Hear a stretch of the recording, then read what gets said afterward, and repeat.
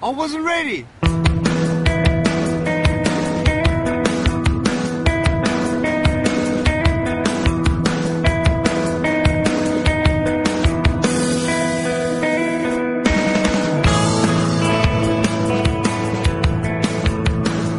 I have no arms and no legs, but I'm very thankful that I have my little chicken drumstick here. People freak out when they see me for the first time. It's so cool. I was at a water slide all by myself. Everyone obviously at the bottom of the slide is looking up and waiting for other people to come down, and here I come and they're freaking out. They're like, you know, like this. And I was so tempted to look at myself and go, what happened? You know? And there were times where I sort of looked at my life and thinking, well, I can't do this and I can't do that. And you keep on concentrating on the things that you wish you had or the things that you wish you didn't have. And you sort of forget what you do have. And there's no point, I believe, in my life where I wish I had arms and legs, I wish I had arms and legs, I wish I had arms and legs, because wishing won't help. But what I've seen in life are just a couple key principles, and the first thing that I've seen is to be thankful.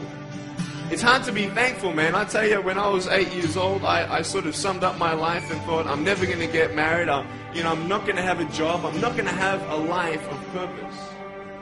What kind of a husband am I going to be if I can't even hold my wife's hand? It's a lie to think that you're not good enough. It's a lie to think that you're not worth anything.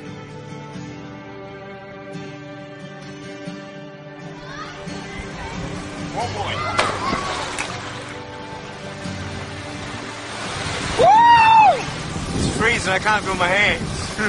I love life. You know, so many people come and say, how come you smile so much? And I'm like, well, it's a long story.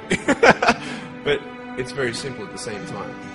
You see, it's very hard to smile sometimes in life. There are things that happen that you don't know and you don't understand, and you don't know if you're going to get through it. You know, you go through your storms in life and you don't know how long this storm is going to be. And today I want to share with you some principles that I've learned in my life that you can use in yours.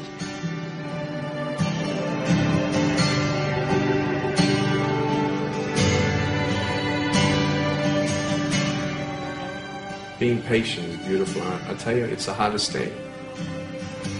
But I realize I may not have hands to hold my wife's hand, but when the time comes, I'll be able to hold her heart. I don't need hands to hold her heart. You know, it is scary to know how many girls have eating disorders. It is scary to know how many people are just angry at life because of their situation at home and angry at others. It's scary to know how many people actually feel like they're worth nothing.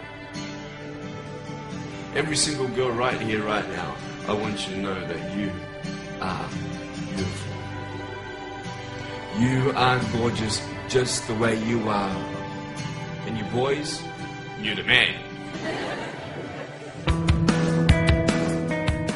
On this DVD, I share my experiences in life of how I've overcome challenges and seen a new, fresh perspective in life. To be thankful, to dream big, and to never give up. I speak to children, youth, and adults about key issues and principles that I've applied in my life that has given me the strength to conquer all that comes before me.